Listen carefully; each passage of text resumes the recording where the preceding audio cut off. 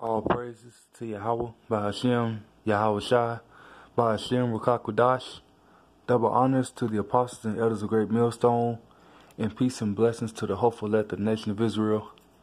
The nation of Israel, you so-called blacks, Latinos, Native Americans, Hispanics, Seminole Indians, Central Americans, alright, and South Americans. And then you have a large amount of Israelites that are in other countries that look like the heathen.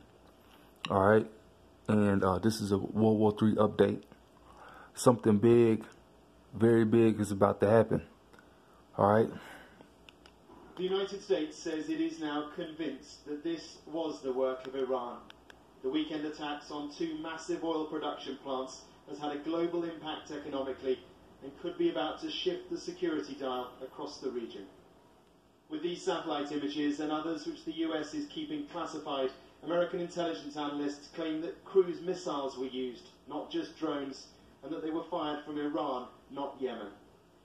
In the red boxes, holes are visible. They are, according to US officials, piercings made by the missiles.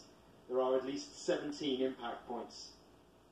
One of the two sites was toured by Saudi Energy Minister Prince Abdulaziz bin Salman, although state TV didn't show any images of the damage. Other than declaring that the attacks had temporarily cut the country's oil production in half, we still don't have a clear idea of how bad the damage is or how long the facilities will be out of action. A spokesman for the Saudi military said their initial investigation at the site tallied with the US assessment. The weapons that were used in a terrorist attack, whether it be an Abqaiq or Quraysh, initial evidence shows that these weapons are Iranian weapons, and we are investigating this.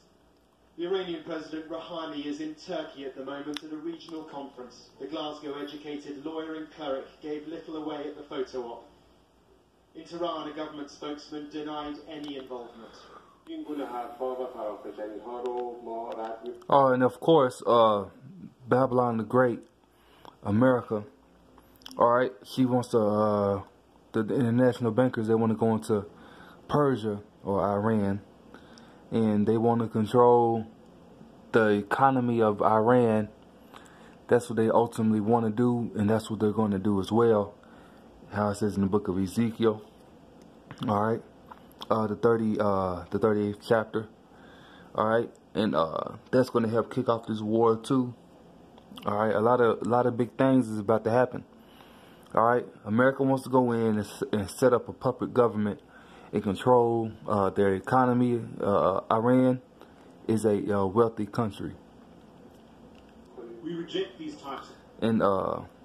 And when America tried to do this, the Medes, or better yet known as the Russians, and the Medes, I call them the Medes because of Isaiah, I believe it's the 13th or the 14th chapter, where it states that the Medes are going to rise up against daughter Babylon, or not mystery Babylon, but I think it says daughter Babylon, and that refers to the Russians. The Russians are going to ultimately be one of the main partakers to destroy America, but these other countries, they're going to turn on Babylon the Great too, and make her desolate with fire.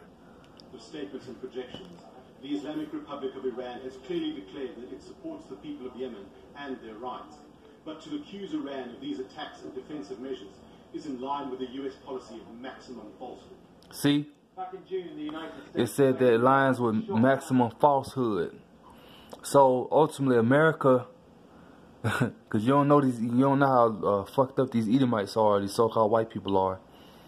All right, the head people over the military, the international bankers, the Rothschilds, Gettys, the DuPonts, all right, and so on and so forth, and the Jewish, the Amalekites, the head leaders of those people.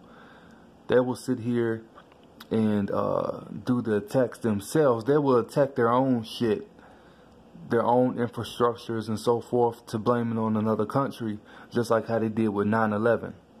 Alright? 9/11 was a planned attack, and they blamed it on Osama bin Laden, and ultimately they went into Iraq. Alright? One of its drones, Donald And now that country's fucked up.